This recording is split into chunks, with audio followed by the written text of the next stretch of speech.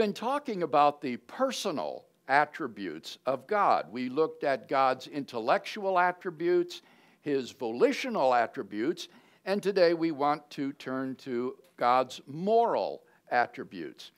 And the first of these that we want to address is holiness, the holiness of God.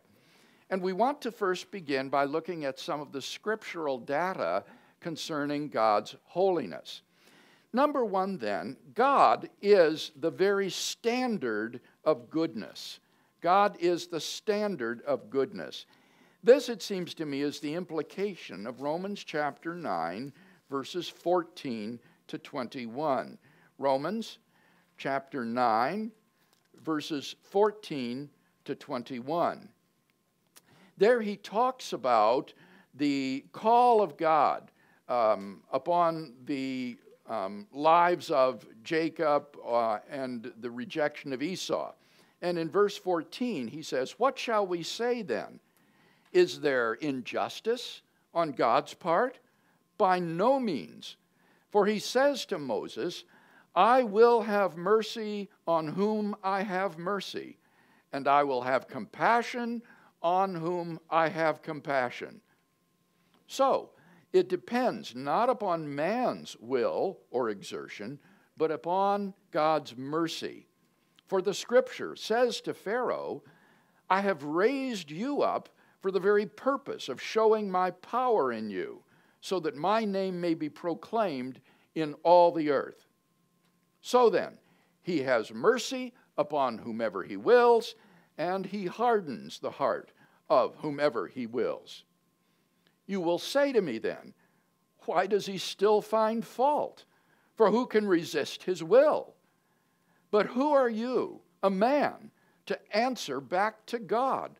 Will what is molded say to its molder, why have you made me thus? Has the potter no right over the clay to make out of the same lump one vessel for beauty and another for menial use? Here Paul says that God's election is based upon God's own sovereign decision. He has mercy upon whom he wills. He hardens whom he wills. And there is no higher court of appeal beyond God. One cannot bring God before the bar of some higher justice to say that this is unjust on God's part. Why? Because God is himself the highest court of appeal.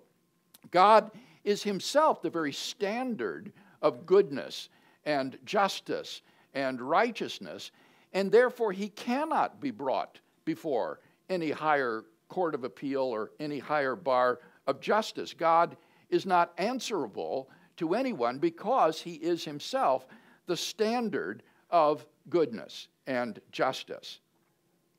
Secondly, the Scriptures indicate that God is absolutely holy. Look at Exodus chapter 3, verses 4 and 5. Exodus chapter 3, verses 4 and 5.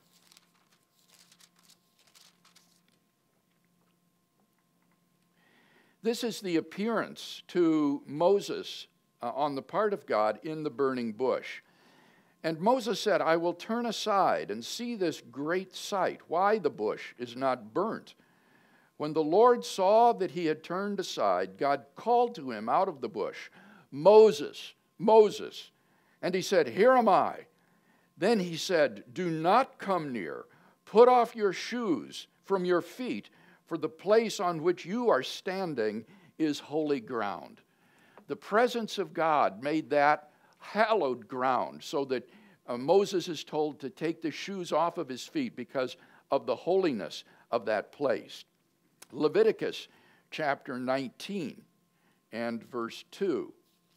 Leviticus chapter 19 and verse 2.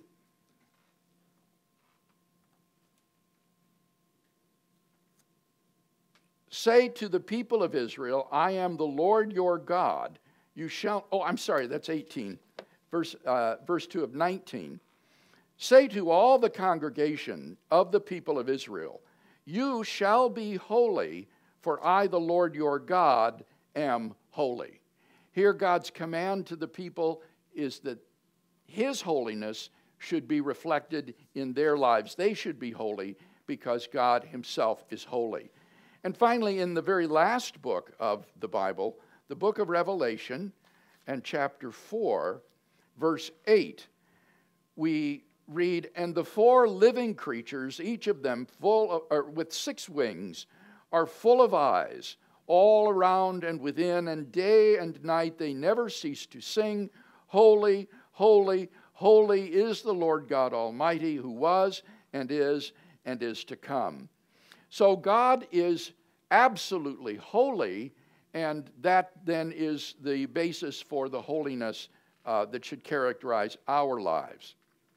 Thirdly, God's holiness serves to expose man's sinfulness. God's holiness serves to expose man's sinfulness. Isaiah chapter 6, verses 1 to 5. Isaiah chapter 6, verses 1 to 5. This is the vision of God that Isaiah had in the temple. In the year that King Uzziah died, I saw the Lord sitting upon a throne, high and lifted up, and his train filled the temple. Above him stood the seraphim. Each had 6 wings. With 2 he covered his face, and with 2 he covered his feet, and with 2 he flew. And one called to another and said, Holy, holy, holy is the Lord of hosts. The whole earth is full of his glory. And the foundations of the thresholds shook at the voice of him who called, and the house was filled with smoke. And I said, Woe is me, for I am lost, for I am a man of unclean lips, and I dwell in the midst of a people of unclean lips, for my eyes have seen the King, the Lord of hosts. Here, the vision of God's awesome holiness creates in Isaiah a deep sense of his own uncleanness and unrighteousness by comparison with God's holiness, so that the awful purity of God serves to expose our own wickedness and inadequacy. And finally, fourth, God's holiness separates man from God. God's holiness separates man from God. Look at the prophet Habakkuk, chapter 1 and verse 13a. Habakkuk chapter 1 and verse 13a. The prophet says of the Lord, Thou art of purer eyes than to behold evil, and canst not look on wrong. God's eyes are too pure to behold evil. He cannot look upon wrong doing because of his holiness. And as a result, we, being wrongdoers and being unholy, are spiritually separated from him as a result. We cannot abide in his presence. Isaiah chapter 59 and verses 1 and 2 express this very well. Isaiah 59 verses 1 and 2.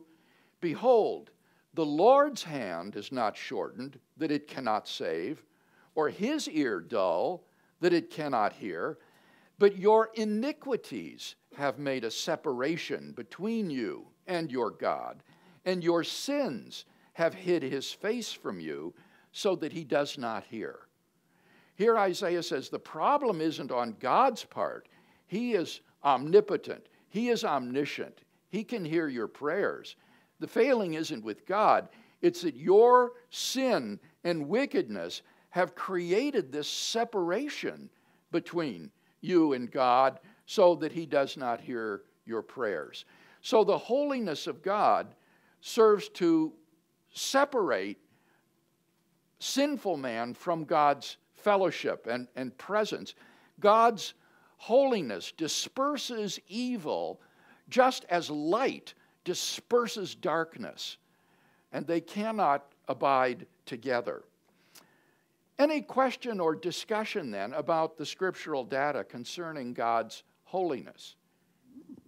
I can't remember if we covered this last time or not. We studied this, but the question is, is God above the law, or is he subject himself to the law? And because if you look at like what Christ said, I didn't come to abolish the law, but to fulfill it. Yes. And you also have other instances in Scripture that where God, it seems as if he is submitting himself to his own law. Let's hold that off until we get to the next section, and then we'll discuss that. Certainly Jesus, as a man, was obedient to God's law because he had a human nature and perfectly fulfilled the demands of the law. But the question would be, as a divine person, does God submit to his own law? And I will say something about that more in a moment. A question. So as God's holiness separate darkness from his light, what I understand is that then Jesus Christ brings us to him. But he himself said, no one comes to me except the Father drops him or them to me. So am I understanding that right? That Jesus Christ is the mediator between God and man? Yeah, absolutely. But as you commented, his holiness separates us from him because we are sinners. Yes. But then Christ himself being part of the Trinity, he brings us to, helps us as a... Yes, the Scripture says that we have redemption through the man Christ Jesus, that by taking on human flesh and dying in our place, he makes atonement for our sins so that that breach between us and God can be healed and we can be forgiven of our sins and thus have fellowship with a holy God. Indeed, as we'll see in a moment, we in Christ are constituted righteous and declared to be righteous, just like God. So we'll say something more about that in a moment. Thank you very much. You said that God is the standard of holiness. Yes. And so... Well, the standard of goodness, yes. Standard of goodness. So you got these atheists that are always bad-mouthing God, and they're very abusive toward God and his character. Like Sam Harris just goes on a rant, and tells us how terrible God is. So this would be somewhat of an answer, right, to that. Yes, I do think that's correct. I think Paul, based on what he says in Romans 9, is that no one can indict God for wrongdoing. No one can cast aspersions on God's character because God is himself the standard of right and wrong. There is no higher court, no higher bar of justice to which appeal can be made before which God could be brought. So I think Paul would say to Sam Harris, who are you, a man, to answer back to God? God is himself the highest court of appeal. Now that raises some really interesting questions, as we'll see in a moment. But at least I think that is the implication of that passage in Romans 9. All right, well, let's take a look then at a systematic analysis of this attribute. And here, as has already been suggested, we confront what is called the Euthyphro dilemma. Whoops.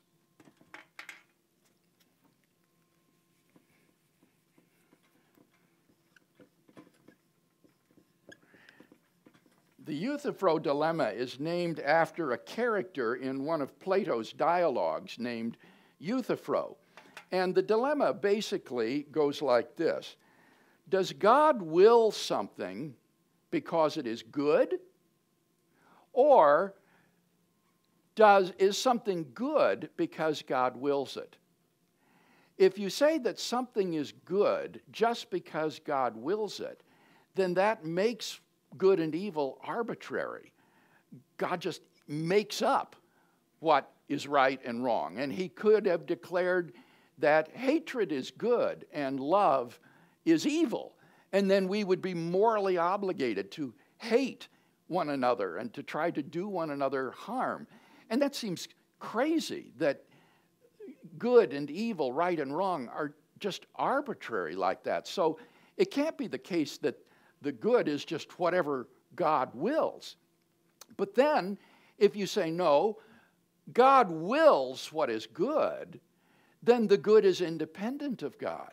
God lives up to the standard of goodness. What is good and evil is independent of God, and God always wills the right thing. He always wills the good thing. And in that case, God isn't the standard of justice and goodness. There's something beyond him to which God must conform. He has to, in order to be good, declare or command things in line with what is good, independently of him. And so the Euthyphro dilemma has the implication that God cannot be the source of moral goodness. Either the good is independent of God and God just does what is good, or else good and evil are purely arbitrary and made up by God. Christian philosophers, however, have exposed the Euthyphro dilemma as a false dilemma. The two alternatives, despite first appearances perhaps, are not exhaustive. It's not as though you have to choose between A or not A. This is like choosing between A and B, and there can be a third alternative, C. And in fact, in this case, I think that neither of the two alternatives is correct, but they're not exhaustive. The correct alternative is to say, God wills something because he is good. God wills something because he is good. That is to say, God is the standard of goodness. God is what Plato called the good. He is, by his very nature, fair, loving, kind, compassionate, truth-telling, loyal, and so forth. He has all of these virtues as part of his essence. And therefore, these goods are anchored in the being of God. And they are goods because they are God's properties, God's virtues. God is the good, and he determines the standard of goodness. So the good is not something that is independent of God, to which God conforms, nor is the good based in God's will in his arbitrary decision. Rather, God himself is the good, and he is that way by his very nature. So when God gives moral commands to us, these are expressions of his perfectly good nature. And these then become our moral duties. So that right and wrong, moral obligation and prohibition, are based in the commands of a just and loving God. So good and evil is determined by God's nature, and then right and wrong, our moral duties, are anchored in God's will, which is an expression of that nature, and therefore not simply arbitrarily chosen. Now, what that would suggest then, in response to James' question, is that God is not beneath the law. That would be the view that God somehow conforms to an independent moral law that exists apart from him. Rather, here I think the philosopher Immanuel Kant made a very helpful distinction between acting from duty or acting according to duty. Acting from duty or acting according to duty. God issues moral commands to us that constitute our moral duties or obligations. So we act from duty. Duty or obligation is imposed upon us. And when we do these things, we do our duty. We act from duty. But when God does them, it is not as though he is acting from duty, because presumably he doesn't issue commands to himself, right? So he doesn't have any moral duties in a literal sense. But because of his perfectly good nature, he acts in accordance with what would be moral duty. We act from duty, but God, out of his very nature, simply acts in accord with moral duty. But he doesn't literally have moral duties because he doesn't issue commands to himself, and commands are the source of our moral obligations. Obligations arise as a result of moral imperatives. Thou shalt do this, thou shalt not do that.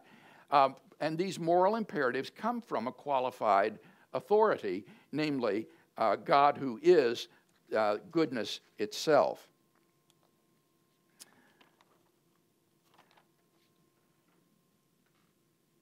So this view of the relationship between God and the good is sometimes called divine command morality. That is to say, our moral duties are based in the commandments of God to us. They constitute our duties, but those commands are not arbitrary. That would be a sort of voluntaristic divine command theory, which some Christian thinkers have held, but the majority would say, no, these commandments that he gives are expressions of his own essence, so that it is impossible that God could have commanded, say, that hatred be good and love be evil, because that would be to contradict his very essence. He is by nature loving, and so to issue such a command would contradict his nature, which is logically impossible, as we've seen. Any discussion about that relationship between God's goodness and his commandments? Okay, Kurt has a question over here.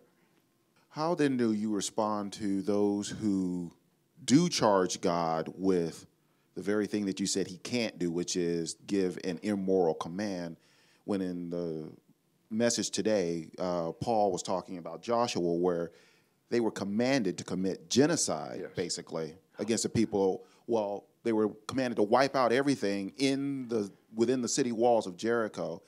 And the objection that I hear about this divine moral command is you have the Old Testament replete with such commands where they were to slaughter every living thing, child, woman, pet, whatever. So yes, what is the response then to that? If you look on our website, reasonablefaith.org, I have a couple of questions of the week where I wrestle with this issue. And what I try to do there is to defend an ethical theory that would allow God to be perfectly good and all-powerful, and yet to issue these sorts of horrifying commands, such as to go in and kill everyone in the city, men, women, and children. And I think that the theory that I've laid out here allows us to understand that. Because if God is the source of our moral duties, that means that God could command a person to do something which, in the absence of a divine command, would have been sin. But given the divine command, it now becomes the right thing for that person to do. So if the armies of Israel, for example, had just decided on their own to go in there and slaughter the people, that would have been wrong. It would have been, say, murder or war crimes. But given a divine command, they now have a moral duty to do that, and therefore they have the obligation to carry out that command, horrifying as it might be. So God doesn't have the ability to command a person to sin, but he has the ability to command a person to do an action which, in the absence of a divine command, would have been sin. Now, the question then is it incompatible with God's nature as an all-loving, compassionate being to issue such a command? And I would say, in this case, no, because these Canaanite tribes that God commanded the armies of Israel to drive out of the land, and those who tried to remain behind and fight were to be exterminated, were incredibly wicked. For 400 years, the Bible says, God had stayed his hand of judgment upon these Canaanite tribes because, he says to Abraham, the iniquity of the Canaanites is not yet complete. So he allowed his people Israel to languish for 4 centuries in Egypt until the iniquity of these Canaanite tribes became so ripe for judgment that God then used the armies of Israel as his means of visiting judgment upon these peoples for their wickedness. So he did nothing unjust in commanding the extermination of the adults, at least, in these Canaanite tribes, because they were incredibly wicked and deserving of judgment. In the same way that centuries later, God would use the pagan armies of Babylon to invade Israel and bring judgment upon his own people for their wickedness and evil. Now, the really difficult problem, then, it seems to me, is the children. How is it consistent with God's nature that he would command that these Canaanite children be killed? Well, here, what I would say is that God doesn't wrong these children in taking their lives early. God has the right to give and take life as he sees fit. No one can say to God, you should have let me live longer. I have a claim on a long life. Many people do die in infancy. And it is God's prerogative when to terminate a person's life. So he has the right to take the lives of these Canaanite children whenever he wants to.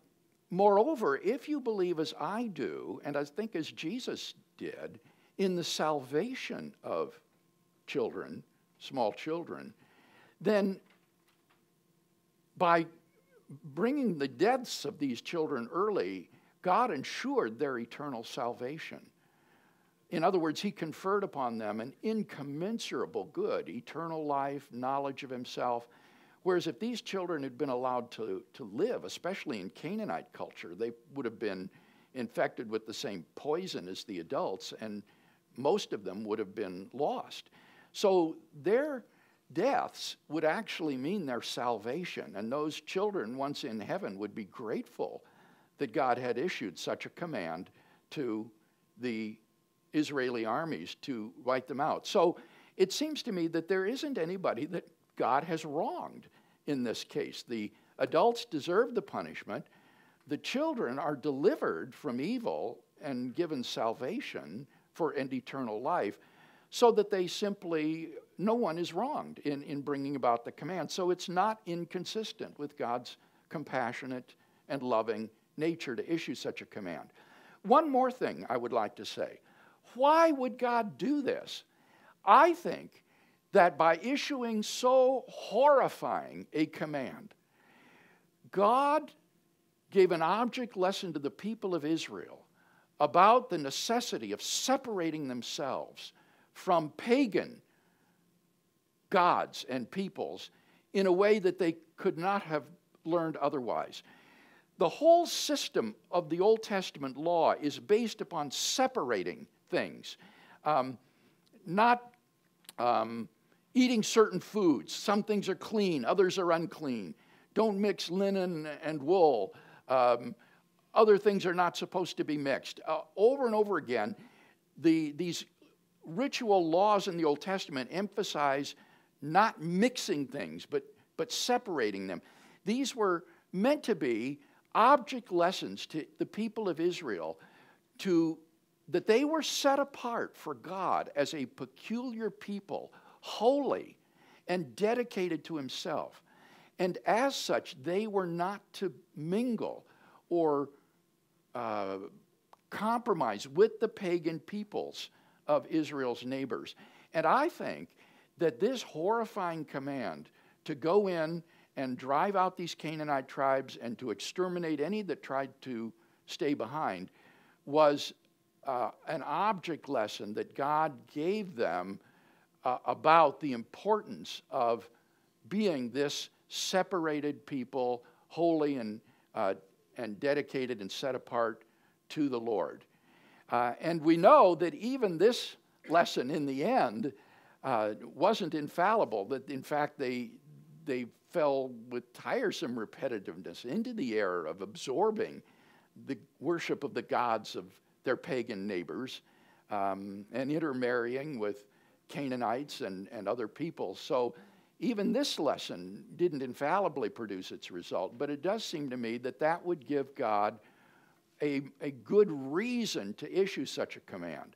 So that would be my defense of these commands. It seems to me that there's nothing here that is incompatible with God's being all-powerful and all-loving, and, moreover, that it fits in with the divine command theory of ethics, where whatever God commands you to do becomes your moral duty to do.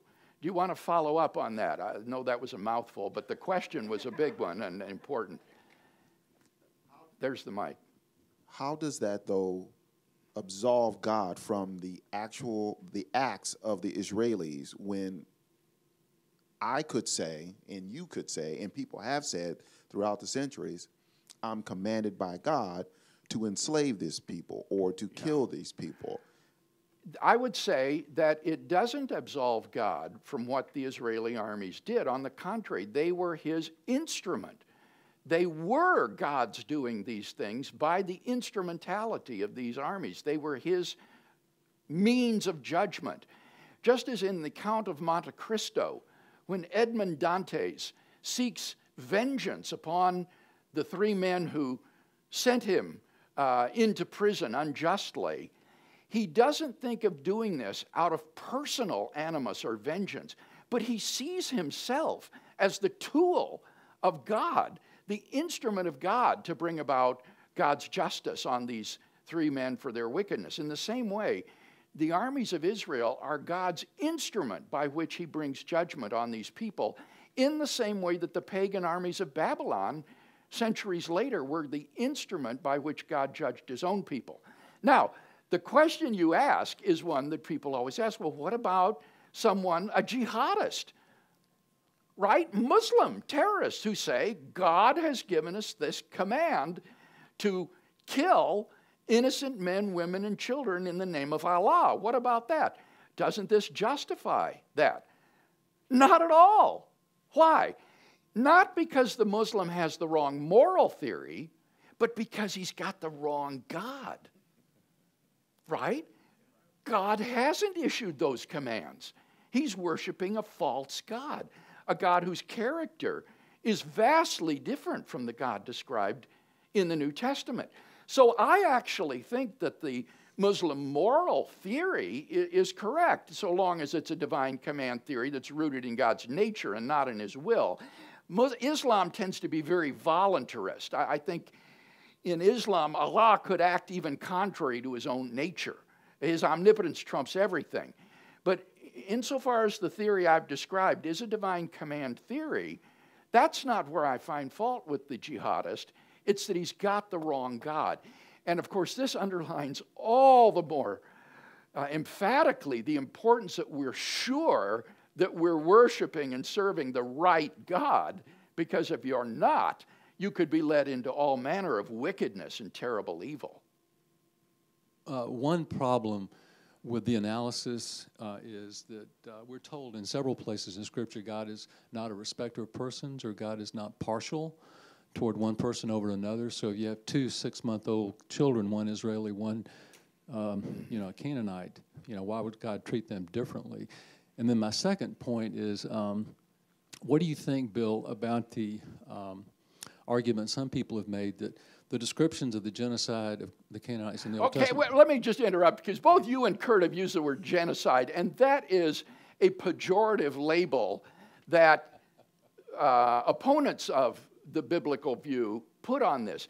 This is not genocide. It is not like what Adolf Hitler tried to do in the Second World War, exterminating a people.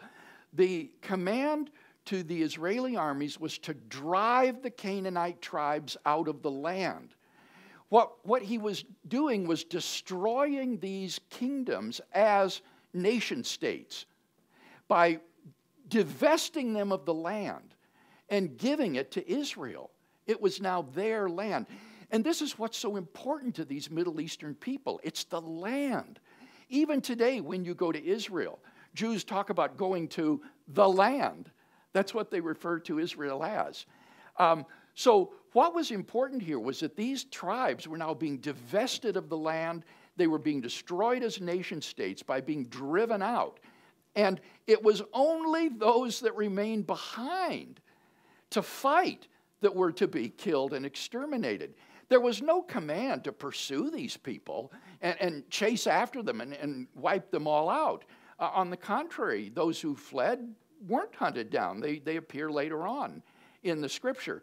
So this isn't genocide. This is a command to drive the people out of the land and then only to kill those who remained behind in the land. Now that's terrible enough and horrible enough in itself, but it's not genocide. That's a real mischaracterization of this. But so the two questions I had were, first of all, the descriptions that God is not a respecter of persons. He is impartial. Yeah, let me say something to that, George, first, because the time is waning, and maybe you can save the second question for next week.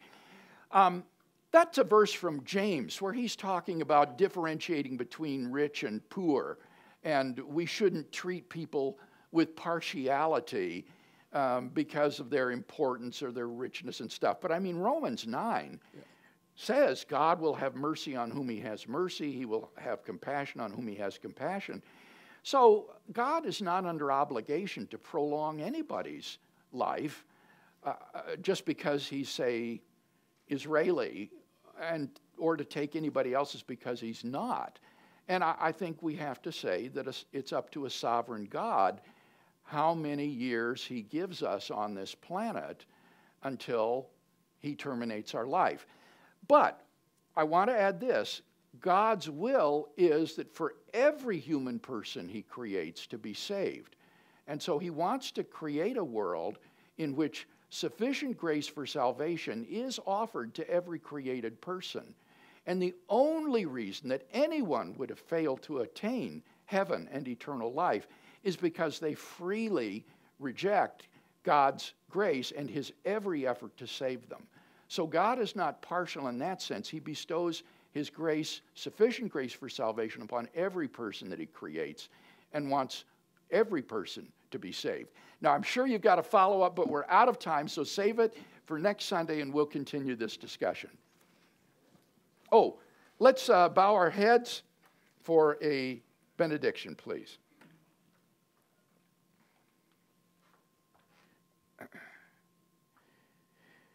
May you keep the commandment unstained and free from reproach until the appearing of our Lord Jesus Christ.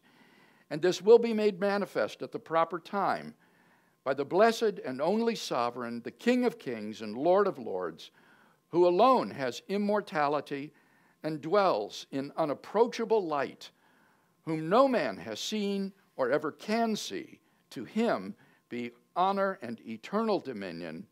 Amen.